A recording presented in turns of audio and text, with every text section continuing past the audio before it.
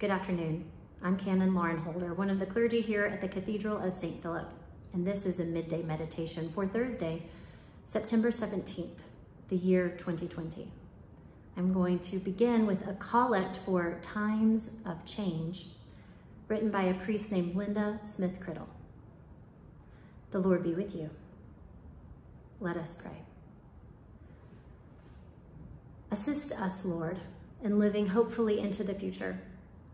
In the face of change, help us to set unnecessary fears aside and to recognize our potential for creative response. Help us to develop a reasonable optimism when confronted by the new and to guard against our own defensiveness. Be with us as we remember and celebrate former times and keep us from unreasonable yearning for them, which takes us from the work you have set before us in our time. All this we ask in the name of your child, our Savior, Jesus Christ. Amen. Today's reading is from the book of Jonah. When God saw that what the people of Nineveh did, how they turned from their evil ways, God changed God's mind about the calamity that he had said he would bring upon them, and he did not do it. But this was very displeasing to Jonah, and he became angry. He prayed to the Lord and said, "Oh Lord, is this not what I said while I was still in my own country? That is why I fled to Tarshish at the beginning, for I knew that you are a gracious God and merciful, slow to anger and abounding in steadfast love, and ready to relent from punishing. And now, O Lord, please take my life from me, for it is better for me to die than to live." And the Lord said, "Is it right for you to be angry?" Then Jonah went out of the city and sat down east of the city and made a booth for himself there. He sat under it in the shade, waiting to see what would become of the city.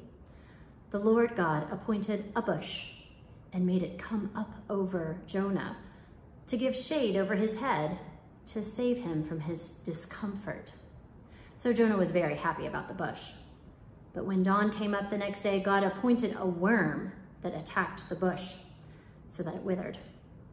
When the sun rose, God prepared a sultry east wind, and the sun beat down on the head of Jonah so that he was faint and asked that he might die. He said, "It is better for me to die than to live." But God said to Jonah, "Is it right for you to be angry about the bush?" And he said, "Yes, angry enough to die." Then the Lord said, "You are concerned about the bush, for which you did not labor and which you did not grow. It came into being in a night and perished in a night.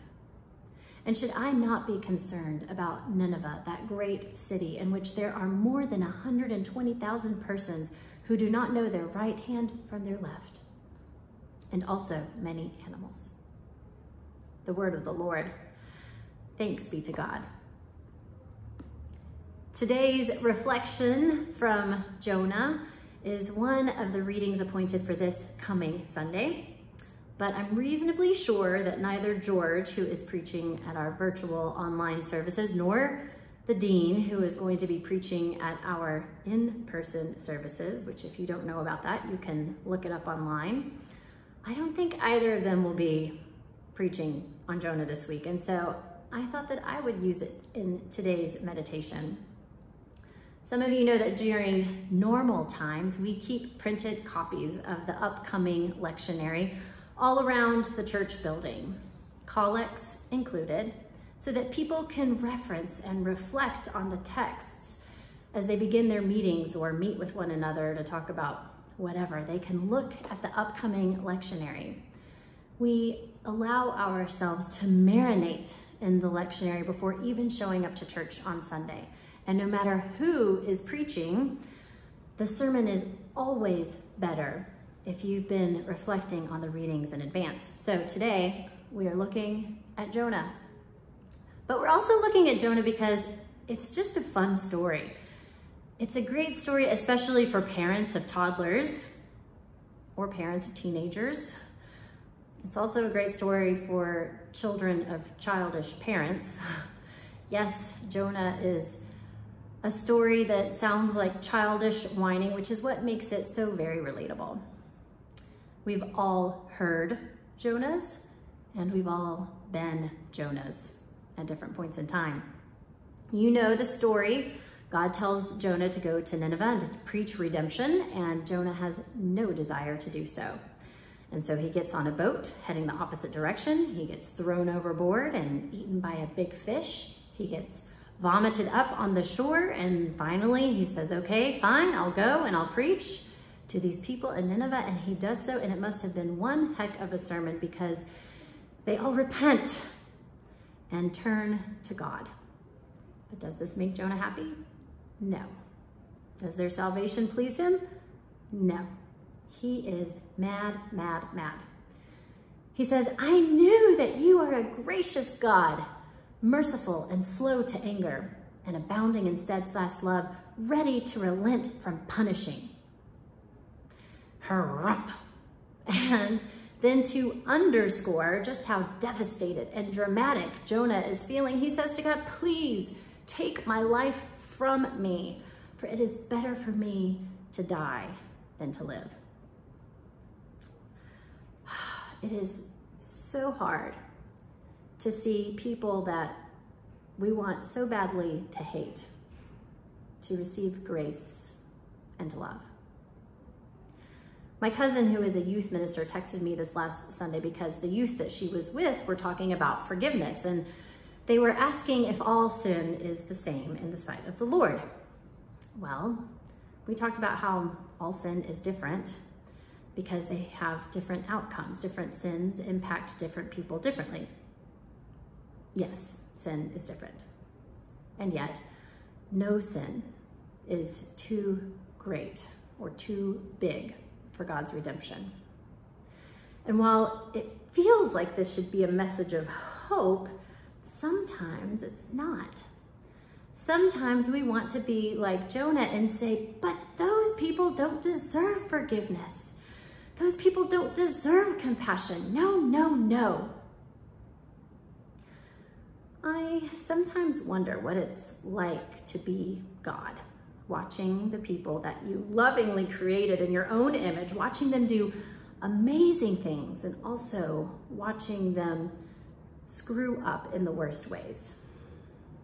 I'm not God, and neither are you, which is why there are some things that are hard for me to imagine forgiving.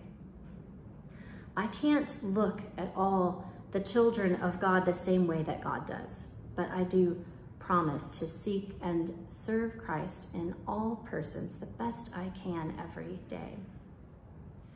Some days I feel extra Jonah-y. Maybe you have those days too. Maybe today is one of those days. I think that's why we have stories like Jonah's story in our Bible, why they are holy scripture in our tradition. We need to know that even prophets like Jonah, who helped save one of the most evil civilizations of all time, even prophets like Jonah can have terrible, horrible, no good, very bad days. And we need to know that God is gracious and merciful, slow to anger, abounding in steadfast love, and ready to relent from punishing, no matter what. Amen. I invite your intercessions this day. For what and for whom do we pray? I am praying in thanksgiving that we get to gather as a community, some of us, this Sunday in person. If you don't know already, we are going to be having in-person worship. Those gatherings have several different kinds of restrictions to keep us as safe as possible. And so if you want to attend, you will need to register if registration hasn't filled up already. And you can read all of the guidelines about how we are gathering safely on our website. So I am praying for our worship together this weekend. I'm also praying for all who are overwhelmed by natural disasters, for forest fires and hurricanes, and for all the people who are rushing in to assist those in severe need. I'm praying for all of our healthcare providers and first responders and for their families. I'm praying for all who are sick and all who are dying and all who love them. Pray for healing, not just of our bodies, but also of our souls, that we would be forgiven and that we would forgive one another. And let us pray together the words our Savior Christ has taught us. Our Lord, who art in heaven, hallowed be thy name.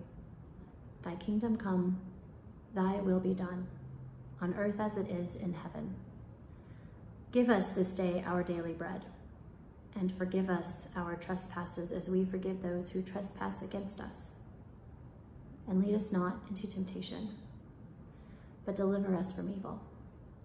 For thine is the kingdom and the power and the glory, forever and ever. Amen. Now the blessing of God, the Father, the Son, and the Holy Spirit be with you now and remain with you always. Amen.